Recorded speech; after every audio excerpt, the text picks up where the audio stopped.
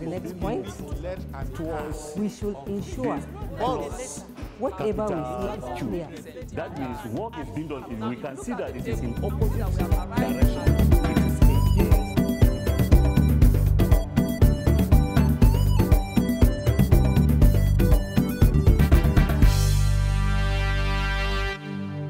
Hello, my learners at home. You are welcome once again to another segment of the Kaduna State Ministry of Education Radio, Television, E-Learning program. I remain A.Y. Rickson. The subject is literature in English for the senior secondary school. The topic, unseen poetry and prose. But before we go on the discussion, I want us to remind ourselves of what we did in our last lesson. We treated an African text titled The Lion and the Jewel. We saw how Baroka, who happens to be the belle of the village, tricked Sidi, who happens to be the jewel, to marry her. For today's topic, unseen poetry and prose, this is an aspect of literature that students find it difficult to answer. Why? Because they are coming in contact with the passages for the first time. So under this, we are going to discuss the stages for you to be able to understand answering questions on unseen prose and poetry. There are stages that one needs to follow. Don't forget that we have genre of literature, which include poetry, prose, and drama. This aspect is difficult because you don't go through it, you don't study it, you only come across it in the exam hall. Unlike the aspect where you have text to read, studied before your examination. So we are going to see these stages. Listen carefully, get your jotters, jot down the points so that you can read in due course. What is unseen poetry? Unseen poetry is the one that you won't have seen or studied until you open the examination paper. Unseen poetry is one of the most difficult parts of literature. Part of the reasons for its difficulty is because of the lack of adequate knowledge of poetry passage by the students. A good analysis of the unseen poetry follows the following stages. For you to be able to analyze these passages, take note of these stages. 1. Begin by asking yourself these questions about the poem. What is the poem about? What is it really about? In answering the first question, you only need to address the simple surface meaning of the poem. Who is narrating the poem? What are they describing? If the poem tells some kind of story, what happens? In answering the second question, you need to think more deeply about the poet's intention. What attitude does he or she have towards the subject matter of the poem? How is the reader intended to react? How would you describe the theme or themes of the poem? Does the poem have some kind of moral or message? Stage 2. Develop your response to the poem by looking in more detail at what different parts of the poem mean. And by looking at the poem style, identify important literary and linguistic features and consider how this contributes to the overall effect and to the meaning the poem has. Key aspects to consider include: 1. Form and structure.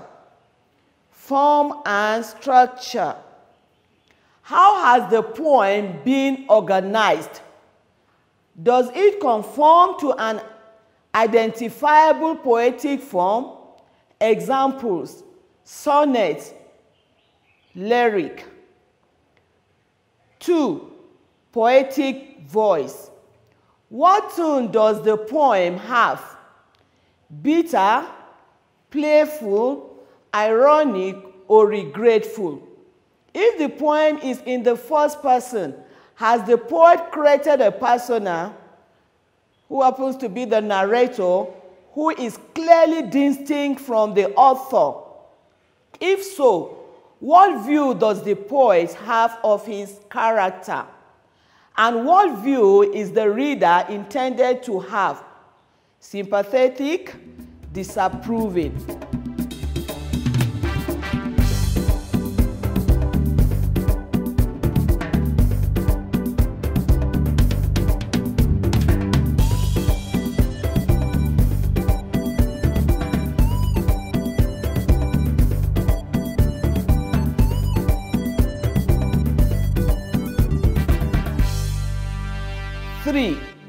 This is another feature to consider, which is the diction or lexis. What general points can be made about the lexis of the poem? Is it formal or informal? Simple or complex? What kind of mood or atmosphere does the diction create? Are there any other patterns in the diction, such as groups of words with similar connotations? Are there individual words and phrases that are especially powerful or significant? Are there words that contrast with each other? 4. Imagery. Does the poem make use of metaphors, similes, or personification? How do the comparisons work, and what effect do they have? Are there any light between the images used? 5. Phonology, which has to do with the sound. Does the poem have regular rhythm or meter? Are there places where the rhythm changes? If so, why? Is there any use of devices such as alliteration, assonance, and onomatopoeia? Having seen the stages that one needs to analyze to be able to answer the questions correctly, we are going to examine some model examination questions of the unseen poetry. We are going to consider some poems and then questions under each of the poems. Poem number 1. I will read the poem. And so it came to pass, many seasons after the death of one Savior, that a new crop of saviors, armed with party program, came cascading down our rivers of hope, poised for poisoning of our Atlantic reservoir. They sought out the foxes in the family, to whom they gave their 30 pieces of silver in local and foreign exchange, for the secret of the passage way into the castle of our skins. I will take it again.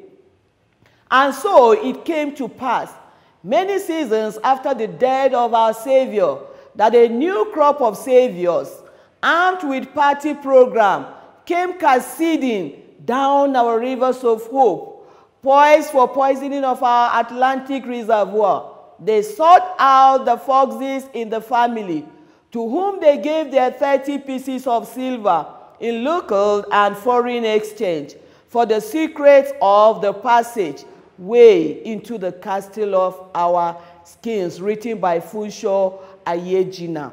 Now the questions. Question number 1 says, the subject matter of the poem is dash. This has always been objective questions. So you have options to choose. A, armed robbery. B, education. C, religious intolerance. D, leadership and politics. Now, looking at the question which has to do with the subject matter, the correct option here is D, leadership and politics. Question number 2. The expression poised for poisoning of our Atlantic reservoir is dash. A, personification. B, simile. C, assonance. D, synecdoche. The correct answer here is C, which is assonance. Question number 3. The expression 30 silver is A, stroke and dash. A, allusion. B, rhyme. C, meter. D, personification.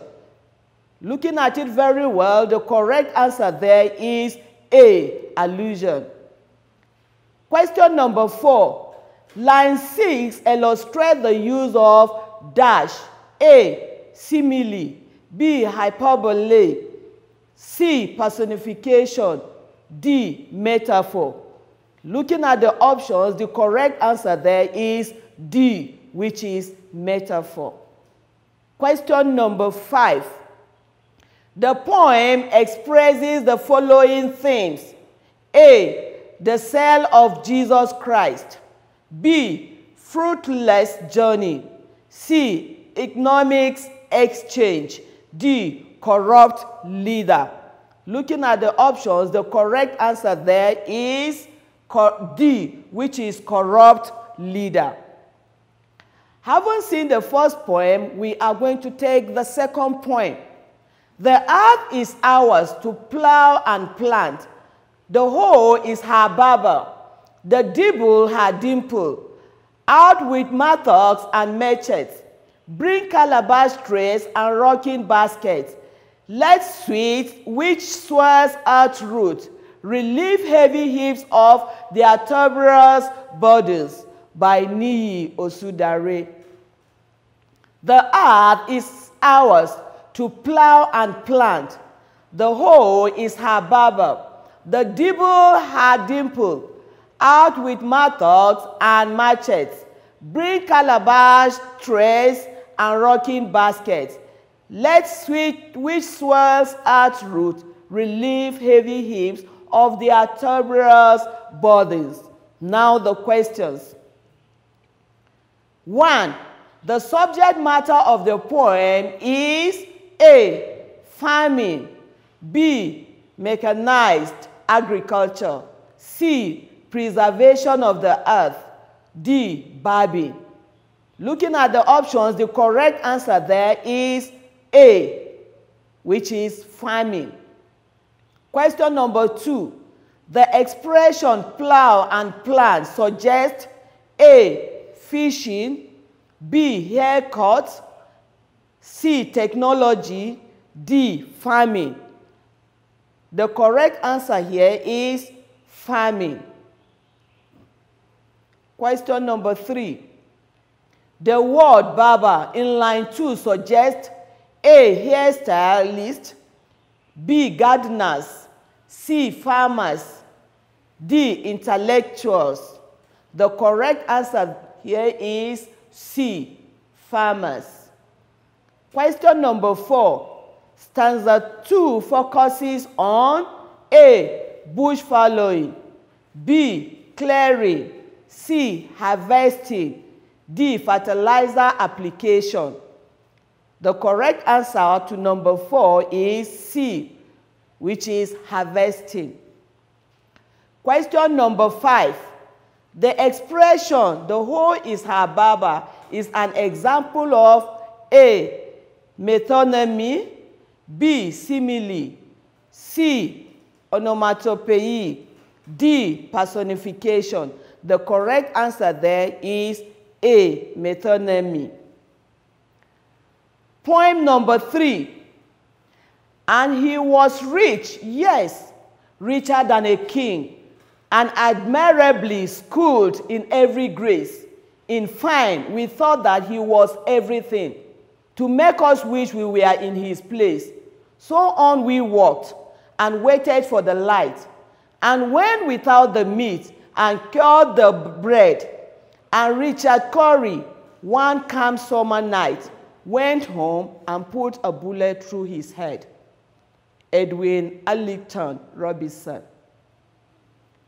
The questions. 1. The person talked about in the poem appears to have all but A. Riches, B. Security, C. Happiness, D. The company of Richard Cory. The correct answer there is happiness. The rhyme scheme of the poem is A. A, B, A, B, C, D, C, D, which has to do with the sound, the rhyming, how it ends. B, A, B, C, D, A, B, C, D. C, G, E, G, E, F, D, F, D. D, A, B, A, B, A, B, A, B. Looking at the options given, the correct answer is A. Question number 3. In the end, the we in the poem can be said to be A. Indignant, B. Indifferent, C. Disillusioned, D. Betrayed. The correct answer there is disillusioned. Question number 4. Line 6 of the poem can be said to be A. Oxymoron, B. Metaphor, C. Hyperbole, D. Innuendo. The correct answer there is B, which is metaphor. Question number 5. Line 2 of the poem suggests that the person talked about A. was well educated, B. attended the best schools, C. attended schools in Grace Country, D. had good social manner. Looking at the options given, the correct answer there is D, which is had good social manner. Question number 6. In terms of arrangement of ideas, the poem is A. Climatic, B. Anti-heroic, C. Anticlimactic, D. Heroic. The correct answer there is A. Climatic.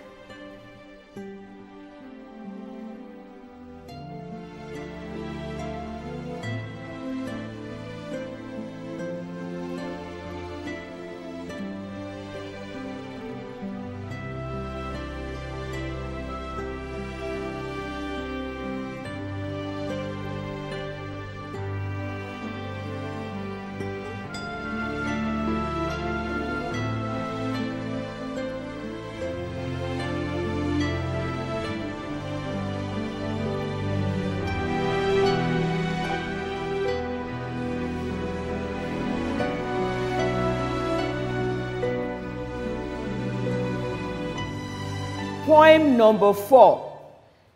Daily our eyes are born again to sorrows wider than the world. The cooking pot is home of spiders, and lizards are landlords of the kitchen, affirming the death of fire in countless notes.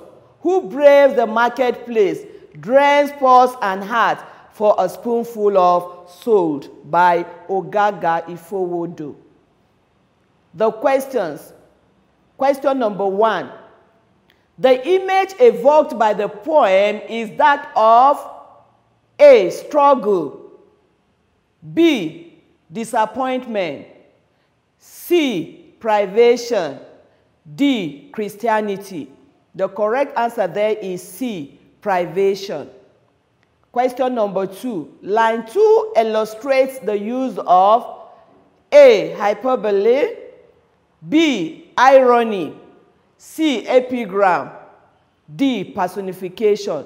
The correct answer there is A, hyperbole.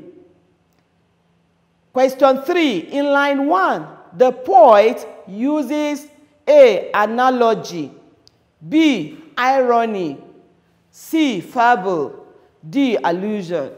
The correct answer there is D, allusion.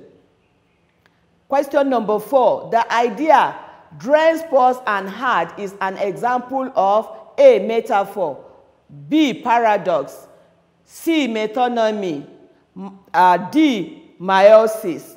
The correct answer there is A, which is metaphor. Question number 5, the poem depicts an atmosphere of A, despair, B, acrimony, C, regrets, D, meditation. The correct answer to number 5 is A, despair. Having seen poetry, we are going to talk about the unseen prose. If you remember, we said the topic is unseen poetry and prose.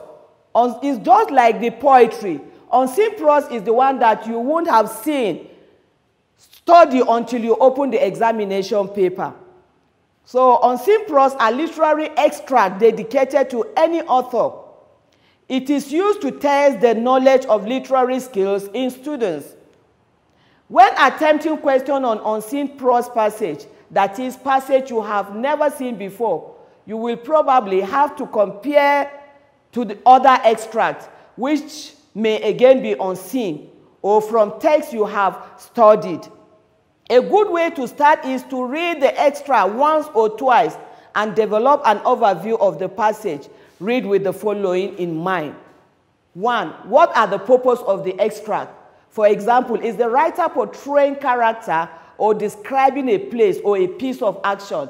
Read the passage, highlight the key things if you find that helpful, and then read the passage with the key points enumerated above in mind. As you read the passage, glance through the questions. Let the question guide your reading, and this will help you formulate good critical approach. What is narrative viewpoint? Is the narrative first person or third person? What kind of relationship exists between narrator and reader? Is the reader addressed directly? What kind of feelings and attitude does the writer seem to be encouraging in the reader? Are characters portrayed sympathetically or unsympathetically? If a setting is described, are the impressions you form of it generally positive or negative? In the summary, prose is simply understood when it is broken into 4 main parts as follows. Narrative. Who is the narrator? Setting. What does the setting contribute to the passage? Characterization. How are the characters presented? For instance, how are they presented in terms of clothing, statues? 4. Imagery. What kind of imagery is used here? You can explore some literary devices such as the use of symbolism in objects or in nature, and etc. So having seen the poem passages or collected poems that we read and then answered questions, this is a prose passage. We are going to read the prose passage and then answer the questions. But I mind very much. I am sorry, said Cooper, with composure. The fact is, I simply couldn't wait till you come back. I wonder you didn't open my letters as well, Cooper. Unmoved, smiled at his chief exasperation. Oh, that is not quite the same thing. After all, I couldn't. You mind my looking at your newspapers? There is nothing private in them. I very much object to anyone reading my paper before me. He went to the pile. There were nearly 30 numbers there. I think it is extremely impertinent of you. They are all mixed up. We can easily put them in order, said Cooper, joining him at the table. Don't touch them, cried Mr. Warburton. I say, it's childish to make a scene about a little thing like that. How dare speak to me like that? "Oh, go to hell," said Copper, and he flung out of the room. The questions. The passage is an example of A, dramatic prose, poetic prose, C, prosaic dialogue. The correct answer there is A, dramatic prose. From the passage, it can be inferred that Copper is dash to Mr. Warburton of A, friend, B, superior, C, subordinate, D, relative. The correct answer there is C. 3, the dominant mode in the passage is A, anger, surprise, hate, regret. The correct answer there is A, which is anger. 4, Mr. Warburton can be described as wicked, A, indifferent, B, vindictive, fastidious. The correct answer there is D. The point of view used in the passage is A, third person, B, first person, C, third person, D, stream of consciousness. The correct answer there is C, third person, objective. Number 6, Copper's final reaction shows that he is A, terrible sad. Terrible sad, not interested. Not interested, the correct answer there is C. So having seen that, I will now give you assignment. Try to do this assignment. Read the poem carefully and answer the question that follows. Read the poem carefully and answer the questions that follow. I am the helpless fish frying in your bowl of cooking oil. You lean against the kitchen walls, smiling with thought of coming feast, but nature in time will call. You rather account squatting or your heels. Your hunger returns with new demands, and I will not be there to feed the need of recurrent appetite. By Kofi Ayidoho. The questions. The theme of this poem is, you have the options there. Number 2, I am the helpless fish. In line 1 denotes the use of. You have the options to choose the correct answer. Feed the needs is an example of. You have the options there. The tune of this poem is, you have 5 options to choose the correct answer. Number 5, this poem is in the form of A, ballad, B, a sound, C, panegyric poem, D, a dramatic monologue. With this, we've come to the end of this lesson. I remain your literature teacher, Mrs. A.Y. Rickson. In case you want to meet me or contact me through this number, 08083973465. I will take it again, 08083973465. Stay safe, keep learning till we meet in our next lesson. Goodbye for now.